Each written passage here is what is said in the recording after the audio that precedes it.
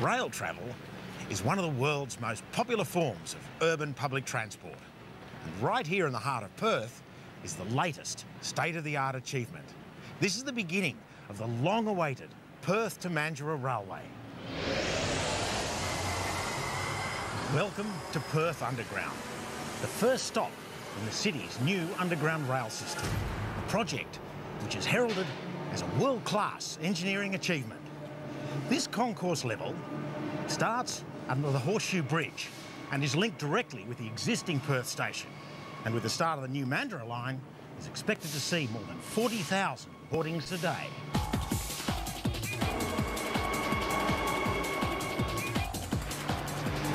If you're my vintage, you'll probably remember Mandurah as a sleepy holiday town. Great fishing, easy to catch crabs, sandy beaches, but all about 2 hours away. Now, just 48 minutes by train.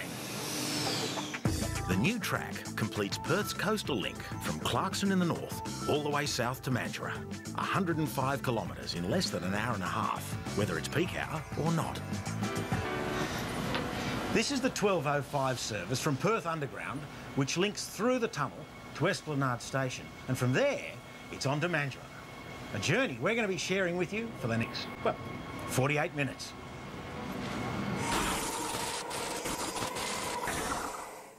The management of the Mandurah Line project has been an incredible balancing act, with hundreds of hours being spent on the planning, even before the first drop of concrete was poured. Giant building blocks were placed with a millimetre-perfect fit. A new bridge was pushed across the Swan River, millions of tonnes of earth shifted, thousands of plants saved and replanted, 2 tunnels dug under Perth, and more than 200,000 sleepers and 144 kilometres of railway line were laid. All in all, an engineering feat of great magnitude and a success story for the many thousands of workers who contributed. A major achievement for everybody involved. This is doubling the size of the urban rail network in Perth in one fell swoop. 72 kilometres of railway from Mandurah in the south into the city of Perth, ending with 2 underground stations which basically transform the entire way that people move in and out of the city and go to work and go home from work.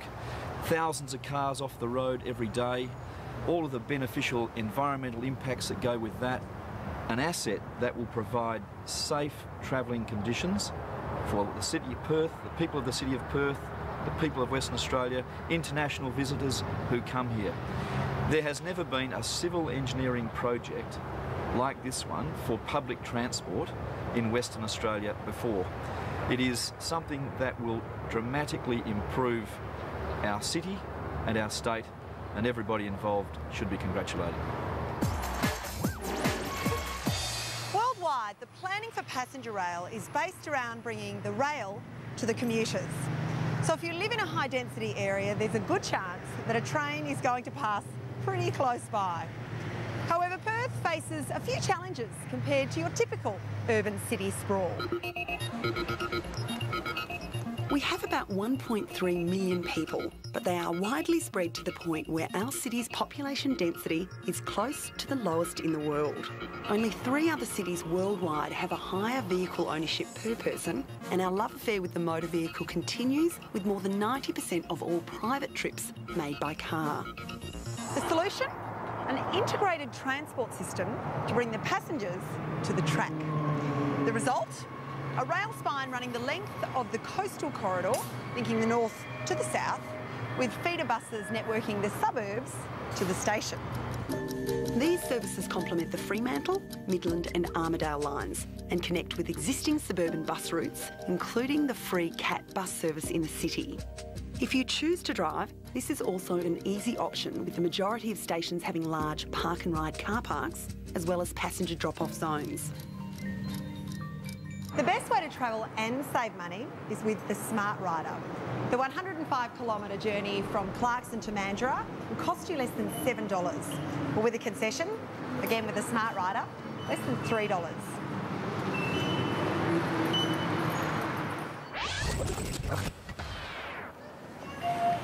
It's now 12:08 and we're at Esplanade Station. This station connects to the Esplanade bus port and provides convenient access to St George's Terrace and the Perth Exhibition and Convention Centre. It's adjacent to the Swan River foreshore and will be a vital link to the proposed Mounts Bay development that will transform the foreshore into an entertainment and tourist hub.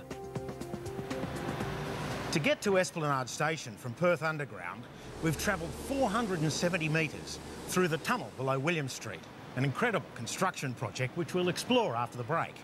Plus, pulling apart heritage buildings just to put them back together again.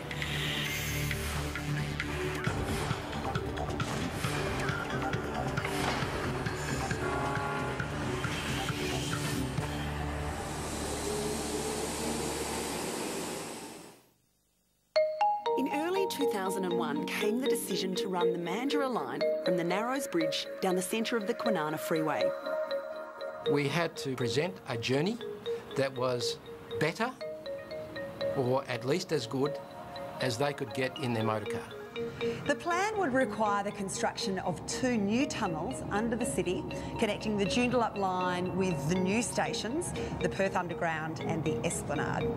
Now, right now, I'm in the heart of the city, in the Eastern Tunnel, and it's incredible to think, but about 15 metres or 5 stories above me is William Street. Now, in this section of the tunnel, we're very close to the intersection of St George's Terrace, which means the Bank West Tower is about 15 metres that away. Now, the tunnel itself was constructed in 4 sections using a highly specialised tunnel boring machine that weighed in at around 300 tonne. It was about 9 metres long, about 7 metres wide, and it worked 24/7 during the tunnelling operation. The tunnel boring machine was built in Japan, shipped to Perth, then assembled down on the Esplanade. Ready to go, it was hoisted by crane, lowered into the launch box at the north end of the new Esplanade station, and began tunnelling its way to Rose Street, passing through Perth Underground on the way. Roughly 7 months later, at the completion of the Eastern Tunnel, the machine was disassembled, carted to the Esplanade, rebuilt, and work began on stage 1 of the Western Tunnel. Working around the clock, the tunnel boring machine averaged about 10 metres per day, with its best day peaking at 20 metres. Keeping the machine on track, so to speak, was a pressurised balancing act. At the rear of the tunnel boring machine are 2 hydraulic rams, which are controlled by an onboard computer. These rams push off the completed tunnel to keep the machine tunnelling at the correct level. If it's heading too low, then the rams at the bottom of the shield extend more than those at the top, pointing the nose of the tunnel boring machine up. The result? A complete success. Well, as you would expect, building a new railway through the middle of the city introduces a lot of challenges, and in fact the engineering complexity of this project would rank amongst the most difficult jobs certainly done in Western Australia and arguably in Australia. The exercise was performed very successfully with virtually no ground movement and virtually no damage at all, so we can rest easy at the end of the day. As for the success of the machine, well, it can be highlighted using these 2 50-cent pieces. If you take the 2 coins and stand them on their edge together, they measure about 5 mil across, and that is the distance the gigantic boring machine was off target. And that 5 mil, in engineering speak, is considered well within design tolerances. As for the rest of us, well, a machine that digs through nearly 1.5 kilometres of dirt, leaving a 744-metre twin-bored tunnel in its wake, well, I think that's just darned impressive.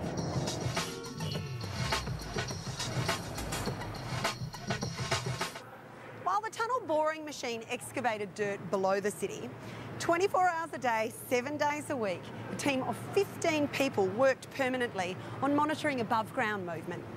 The team used a range of high-tech equipment to track more than 4,500 monitoring points designed to detect even the smallest movement. After tunnelling under these buildings on William Street, only 2 millimetres of movement was detected, though there were a few hair-raising moments. The monitoring crew were hunched over their computers.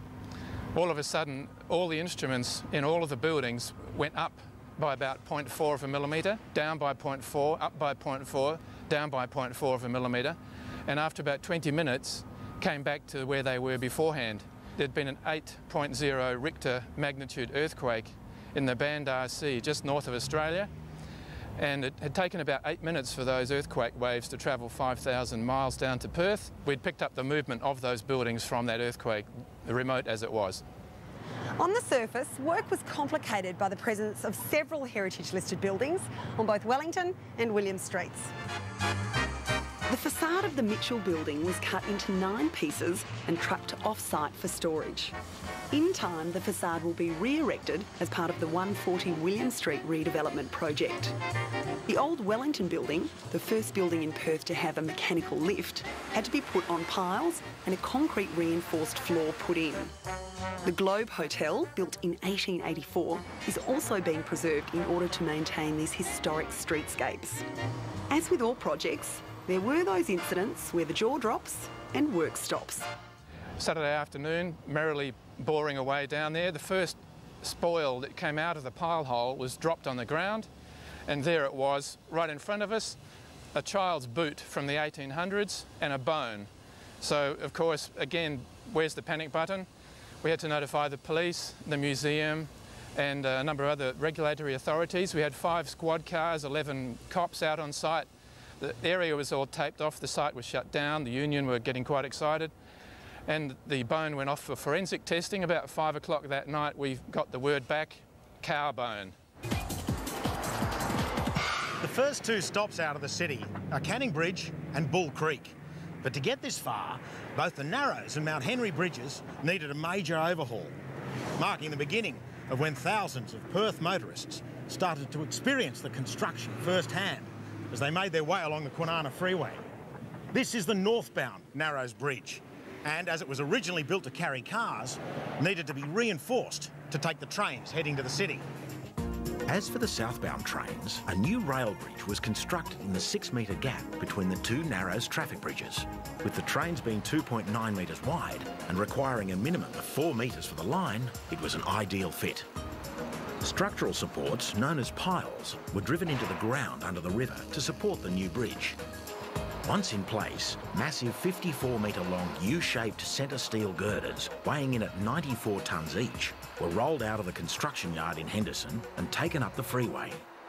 Over several weekends, the girders were lowered into place, a precision performance that couldn't be executed in high winds, with a result that was millimetre perfect. As work started on construction of the central corridor of the rail track, another major engineering challenge was being met at the Mount Henry Bridge. It's here that engineering expertise and lateral thinking solved what could have been one of the biggest headaches for the entire project: closing half the bridge. An innovative design solution meant a new separate structure was built on the western side of the existing bridge, which significantly reduced traffic disruption and disturbance to the riverbed. 26 sections, each 28 metres long and weighing 1,000 tonnes, took about a week to build, and using a system called incremental launching, were pushed over the river and supported by the new piers. To reach the piers, the orange nose is attached to the first segment and led the way slowly across the river.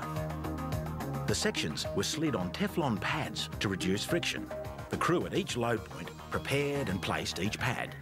Mount Henry and the Narrows weren't the only bridges constructed with consideration to minimum traffic disruption.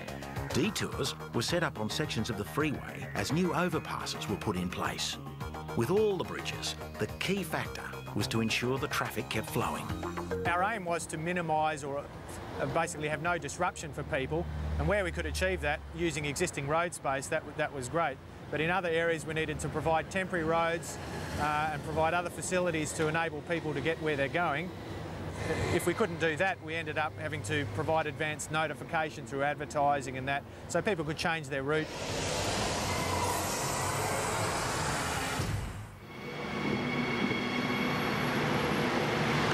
Canning Bridge Station, just 6 minutes down the track from the city, and in peak periods, trains will be running every 10 minutes.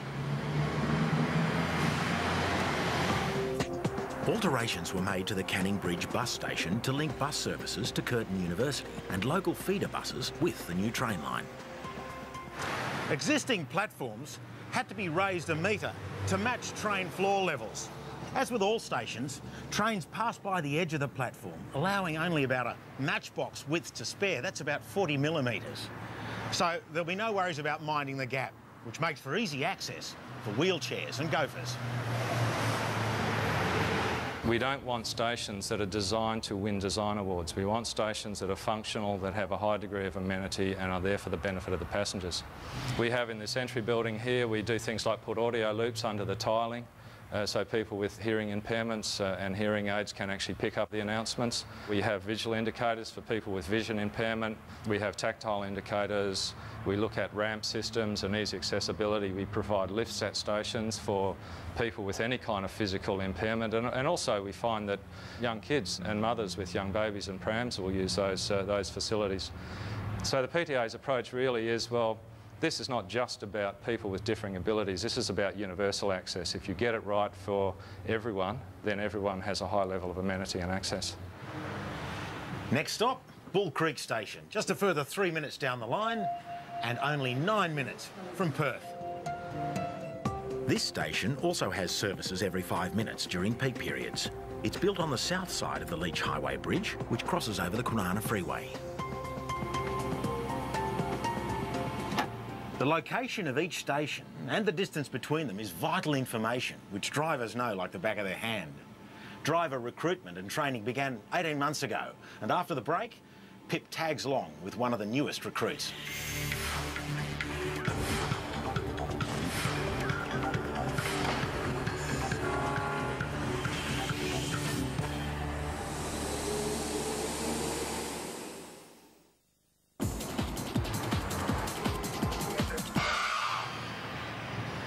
Already a big success with bus, park and ride patrons, Murdoch Station is approximately 11 minutes from Perth, offering services in peak periods about every 5 minutes. It's on the south side of the South Street Bridge over Kwinana Freeway. Murdoch Station will be an integral gateway for public amenities in this region, providing access to Murdoch University and both the Murdoch and future Fiona Stanley Hospital.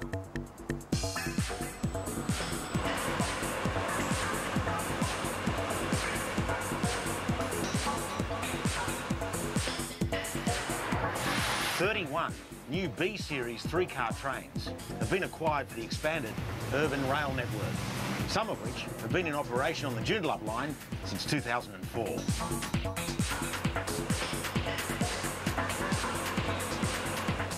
Built in Maryborough, Queensland, the new trains come with a $10 million price tag and a complex delivery system.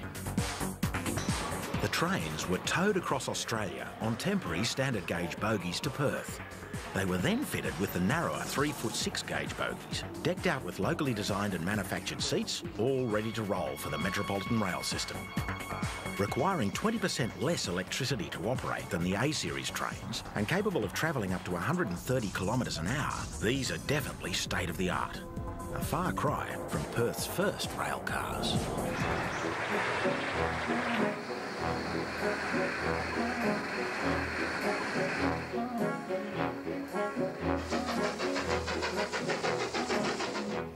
In 1881, when horse-drawn buses and push bikes on mainly unpaved roads was the fastest way to get around, the steam train was introduced, linking Fremantle, Perth and Guildford.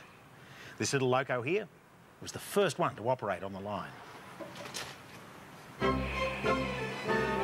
Unless you're nearly 50 years old, you're unlikely to remember the last of the steam passenger trains.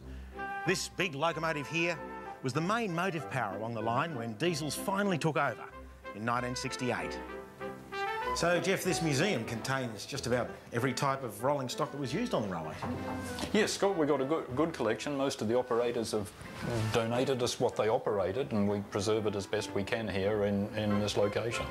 We're in a historic car. What was train travel like in those days? I would guess it was pretty slow and fairly bumpy because tracks were built to very cheap, light standards, and as you can see, we're sitting on hard wooden benches. This was second class. I think the first class passengers got the benefit of an upholstered bench. And let's just say in 1880 a railway line was built down to Mandurah. How long would have this little train taken to get there? Well, gee, it would have been slow. It would have been pleasant through bush because there wasn't much settlement then, but probably about 2 hours of a fairly slow and bumpy journey, I would guess, in the days.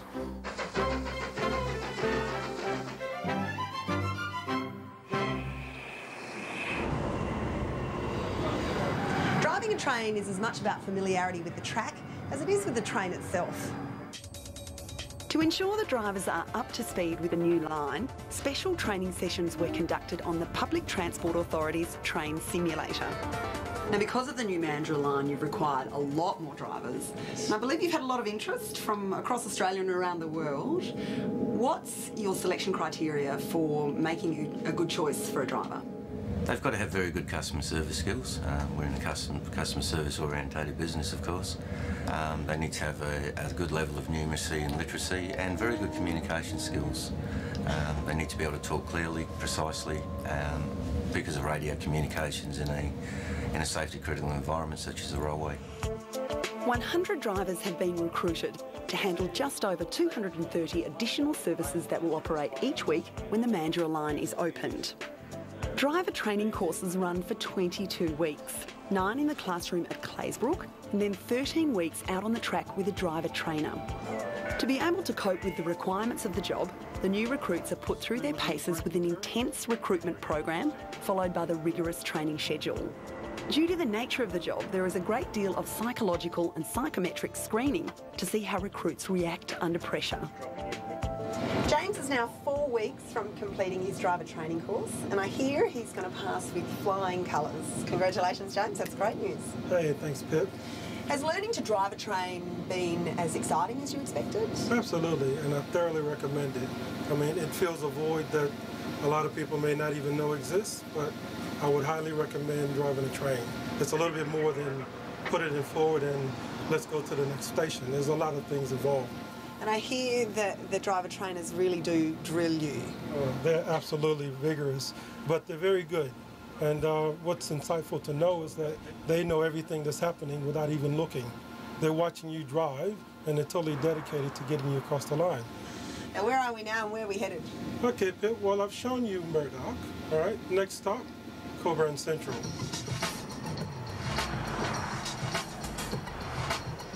Coburn Central Station is expected to be the busiest suburban station on the Mandurah line, with more than 5,500 people boarding trains here every day.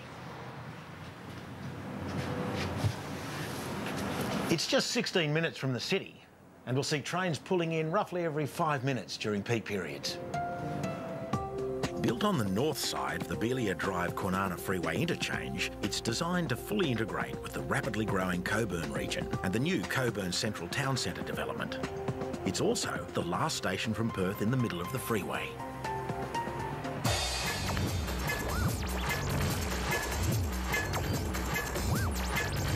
From what will be the busiest station south to peak hour in the north.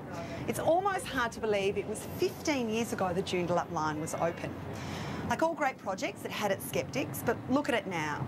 It's the end of the morning peak hour and the train is still full of commuters as we belt down the centre of the freeway at 110 kilometres an hour. The Joondalup line has been so successful that the government has already ordered more rail cars to increase capacity during peak periods. So ladies, why do you like catching the train? Well, it's comfortable, I can breathe, relax, I'm not stuck in traffic. It suits me because of the convenience of actually arriving very close to where I work, and the time factors aren't too bad either. It gets me from A to B and it can't take any wrong turns. I don't get lost. It's a good start in the morning. It's quicker travel down this way rather than on the Mitchell Freeway, and obviously much cheaper.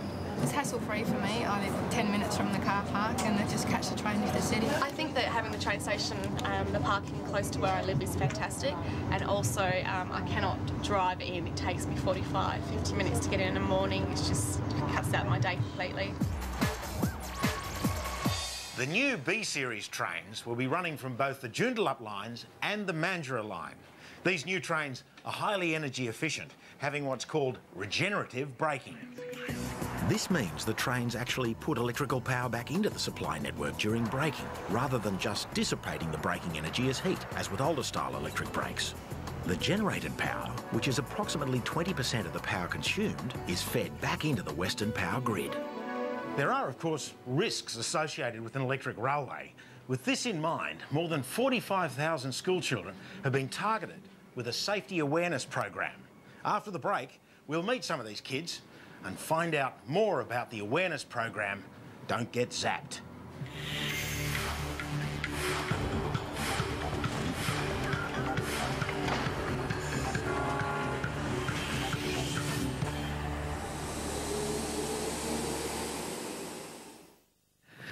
More than 250,000 concrete sleepers were supplied by a local manufacturer to build the track for the new railway. The old tradition of driving in the first spike on a new railway is no more than that, a tradition. Today, that back-breaking work has been replaced by highly automated and precise track-laying machines. The 45-metre-long rig was relentless, laying 10 350-kilogram sleepers every minute, amounting to a kilometre of track each day. The entire track-laying operation was carried out within the median of the Kwinana Freeway and the major roads to the south of the route, therefore requiring very few road support vehicles and hence minimal disruption to motorists. In the process, 27-metre-long pieces of rail were welded into 190-metre sections called strings for laying out on the sleepers. The long sections eliminate the clickety-clack of years past when the trains travel the expansion gaps in the old rail. Working on a weekly rotation, the track layer would progress along one line, then move to the other to lay the parallel section of railway. In all, over 65 kilometres of double track was laid between Perth and Mandurah using this technique. The track geometry is something that we have to take particular care of to make sure that the line is straight where it's supposed to be straight and curves constantly where it needs to curve. The ballast profile holds the concrete sleepers and gives it the lateral stability against buckling and other forces that would work against safety. And the overhead line also needs to be at good construction tolerances so that sparking doesn't occur of the overhead when the train shoots past at 130 kilometres an hour. Track laying down the centre of the freeway, along with environmental evaluation, resulted in Perth getting a set of blue masts, 230 of them to be precise. The objective was to reduce the visual impact of the masts along the river foreshore section. The median in this strip is narrower and therefore required a mast with a smaller base. Strength was paramount, so steel was used instead of concrete. Whilst the concrete masts are left in their natural state, as the maintenance would be too high to paint them, the steel poles came with a colour range. After much debate, blue was chosen as the best option to blend with the surroundings. Another engineering challenge came at the North Bridge end of the works, where the Mandurah line and the Joondalup line connect. While it involved the construction of a tunnel connecting it to the Perth underground platforms, above the ground, earthworks and track laying had to be done while trains continued operating on the Joondalup and Fremantle lines. In the tunnel, the track laying was done on slab track, where the bottom of the tunnel is squared and the track attached to the concrete. A thick rubber pad is placed between the rail and the concrete and acts as a shock absorber. Joining the strings of rail is also quite different. A contained explosion and intense fire literally melts them together. With track laying completed, it was time to add the punch. Overhead power lines to carry the electricity to power the trains. The lines carry 25,000 volts of electricity, which is 100 times stronger than the domestic electricity supply.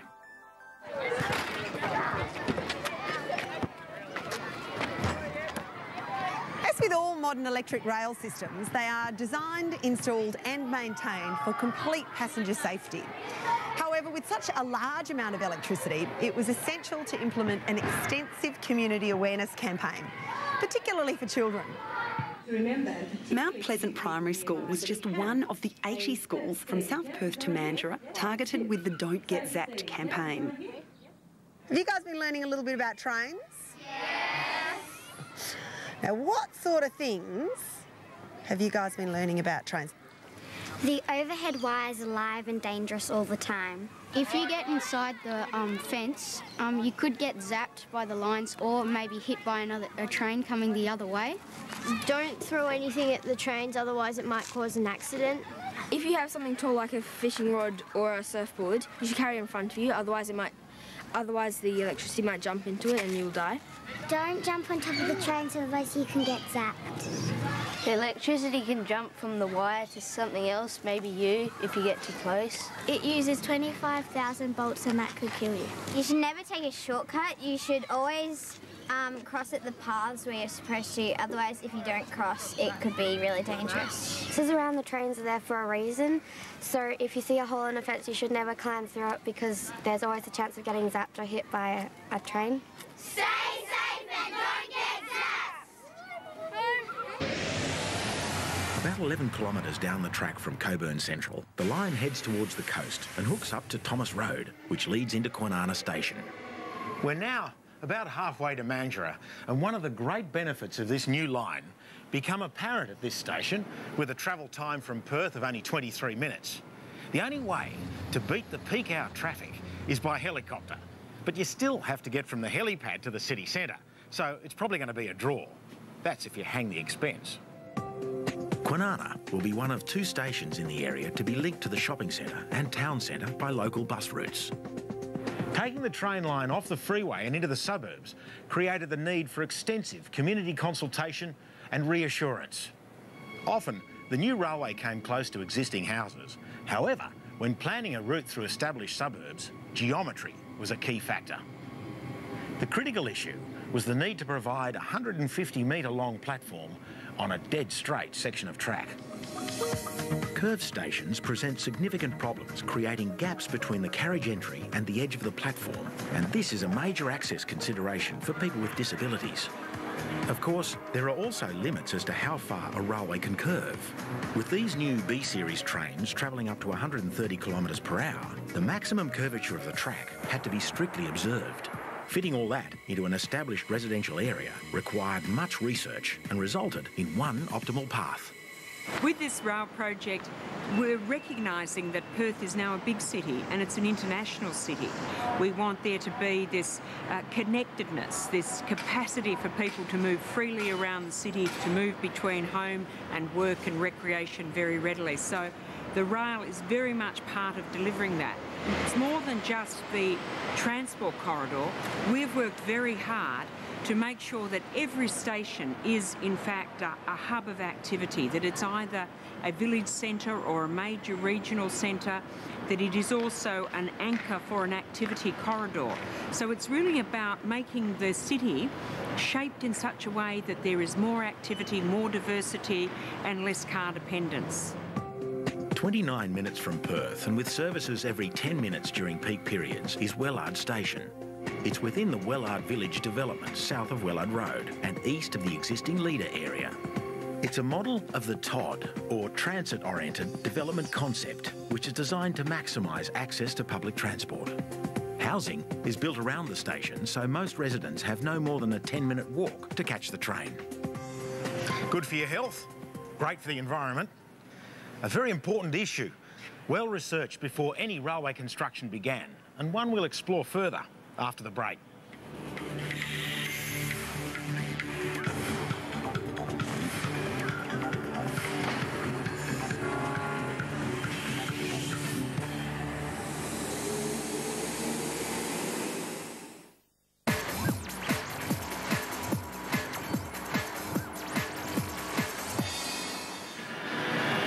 Rockingham Station is just 33 minutes from Perth, and we'll also see trains running about every 10 minutes in peak periods.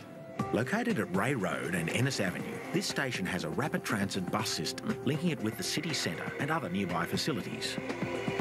The next station in the city of Rockingham is Warnborough, at the intersection of Safety Bay Road and Ennis Avenue, and about 36 minutes by train from Perth. Warnborough is an area of great significance to the environment, so much care was taken to see that this would not be lost. Once the railway route had been selected, not a sod of earth could be turned until the entire project underwent intense environmental scrutiny. The environmental evaluation began about 10 years ago and involved consultants from a range of fields, as well as community groups. The process identified 231 species of flora, 68 of which were weeds, plus more than 200 species from the animal kingdom, all of which needed to be protected. Discoveries included flora of conservation significance near the Warnborough station. And this is where the conservation plan really swung into action. This is an area that's been reserved as an environmentally threatened ecological community, inside which is a series of very unique flora. So unique that this threatened ecological community resulted in a major change to plans. We came to an agreement with the conservation estate that we would preserve a small area of this unique community. We reorganised the area here that we're standing in, which is now the car park. So what we have here is less than a hectare, but it represents something which is over 7,000 years old. Thousands of grass trees and zamia palms were removed from the rail alignment and transplanted to a holding property at Carnup, where they were nurtured for up to 2 years. Many were replanted in the same general area, or they were earmarked for other community projects. Just off Old Mandurah Road near Warnborough Station is the Children's Forest. Baldivis Primary School are the local custodians of this community project that aims to educate children on environmental awareness. More than 40 grass trees were relocated in the Bush Tucker Garden, as well as along the main driveway, all with great success. Overall, the revegetation of the Mandurah line involved the collection of 315 kilograms of seed from up to 100 different local species and the planting of 427,000 individual seedlings.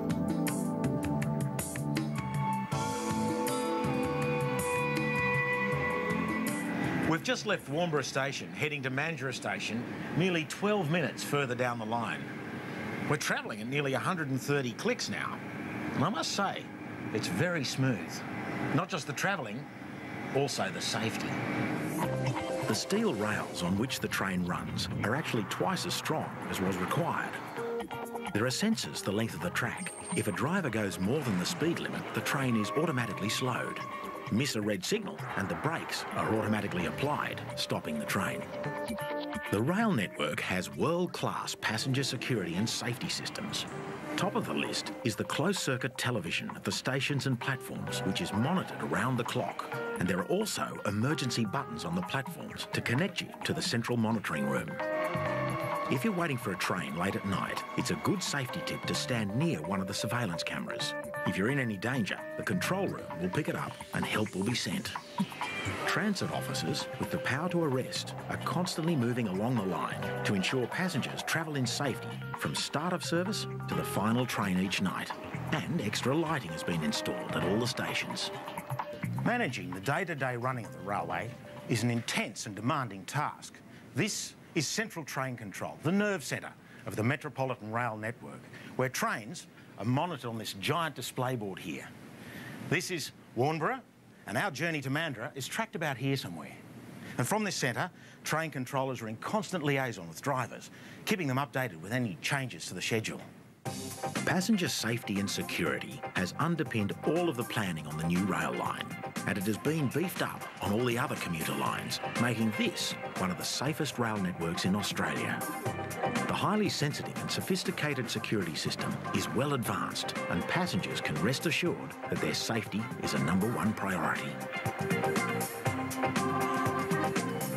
We followed this massive project all the way from the city, and after the break we cruise into our final destination, Mandurah, and showcase a few local artists on the way.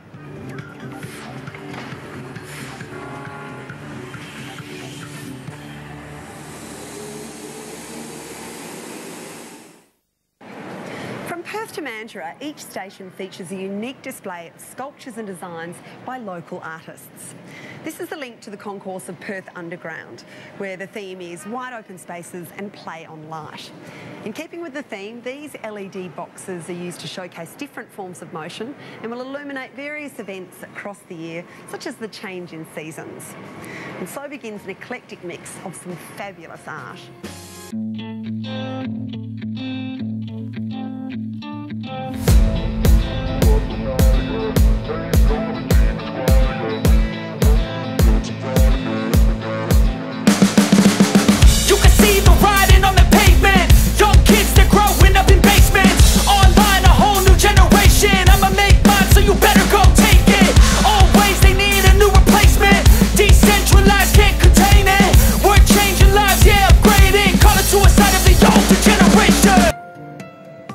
Obviously, at the end of the line and just 48 minutes from Perth is Mandurah Station. A smart rider can do the entire journey for under $7. And from here, you can catch a train every 10 minutes in peak periods. Having visited most of the new stations, the presentation and ease of access facilities are indeed impressive. So, with the Mandurah line up and running from tomorrow, public transport in the greater metropolitan area enters a new era. Already, it's a standout as Australia's first fully integrated public transport system. Mandurah now virtually doubles Transperth's rail network, with the total weekday passenger trips on the urban rail system expected to grow by 68%, which will see over 170,000 daily boardings in 2008. The Mandurah line is a world-class project. It is the largest single public infrastructure project in the history of Western Australia. And if you look at the nature, the size, the complexity, we think it's very special. I've been on the project for over 9 years, and some of my colleagues have been on the project for many years more, and they've actually seen the project move from early planning through to design, now through to construction, and now finally operation. So for them, it's a very, very special project. And a special thank you to the more than 7,000 workers that have been involved in this project over the years. They range in all disciplines, from tradespeople to construction workers to professionals. And I think the wonderful part about this is that when we're all dead and gone, this project in 100 years' time will still be servicing the people of Perth in a sustainable way. Thanks, Brian.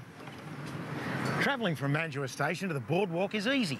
Just grab the free Foreshore Express bus service, and in 6 minutes, you can be enjoying the treat of your life. Oh, a couple of ice creams, chocolate and vanilla. Thank you. There's a lot more hustle and bustle to Mandurah than the days of the sleepy holiday town. But it's still a great place to catch that laid-back holiday atmosphere. Oh, thanks, Scotty. Yum. Excellent. It's not a bad old spot, Mandurah, is it? Isn't it beautiful? It's got everything. It's got waterways, beaches, lifestyle, ice Great cream. ice cream. And now it's quick and easy to get here thanks to the train. Yeah, and easy trip home. It was fun. Let's do it again.